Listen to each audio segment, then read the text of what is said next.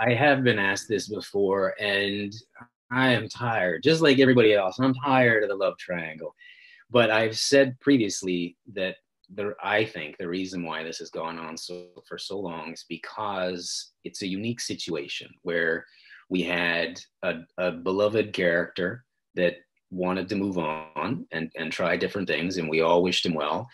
So Elizabeth's character really wanted to honor that connection with the fans because the fans were in love with the Jack character, and you couldn't have the lead of a show not have a love interest. That's not television. So we had to move on, but you couldn't move on too quickly because it would look badly. Then when it happened, the idea of the love triangle was an interesting thing, and I think everybody was on board because we had two terrific actors and two terrific human beings for those guys. But it just kind of snowballed into something that it didn't really need to be. But I think that it just got caught in that area where you're trying to balance the respect to the past. And then because we entered this love triangle, you want to respect each of these characters equally because they've been so wonderful in their participation of it. The choosing becomes kind of crazy. And I think that, in all honesty, I think the reason why it took so long is because nobody could make up their minds. It's not an easy question. When I was first asked, I thought that the DNA of the show was between Elizabeth and Amounty. I just thought that was the DNA. That's where it came from. This is what that show is. But over the course of the years, I've realized that that's not necessarily what the show is anymore. We may have moved on.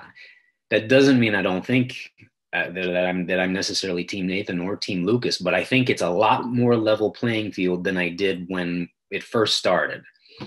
And I'm not going to say which I like more because I've developed a friendship with both these guys that is really like I really like both these guys as human beings. So there is a choice made at the end of the year, and I'm happy with the choice and sad at the choice at the same time.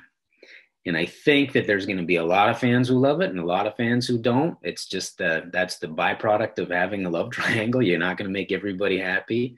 But I think I can't even say I don't think made the right choice or the wrong choice. There was no right or there was no wrong. I mean, these guys, either one is going to be a huge home run because they're both such charming, handsome, smart, fun, gregarious, charismatic young men. And I think that either one of them is going to be perfect with Elizabeth because that's the one thing that character needs, because she's so charming and she's so charismatic.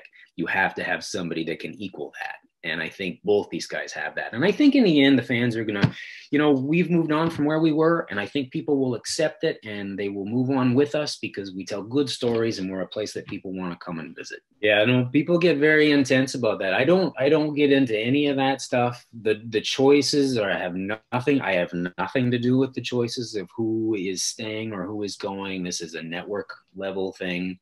And they have their reasons for making certain choices. I do not get involved. I've never been asked for my opinion.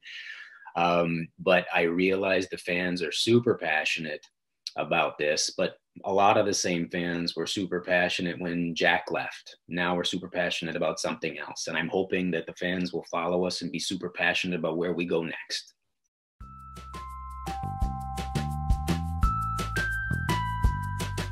Yeah,